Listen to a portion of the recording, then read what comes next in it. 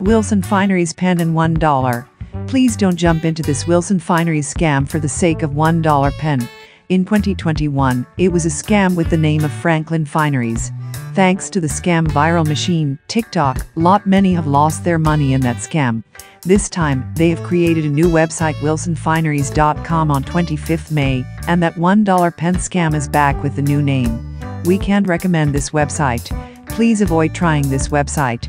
Thanks for watching this video. For more scam alerts, please hit the subscribe button now.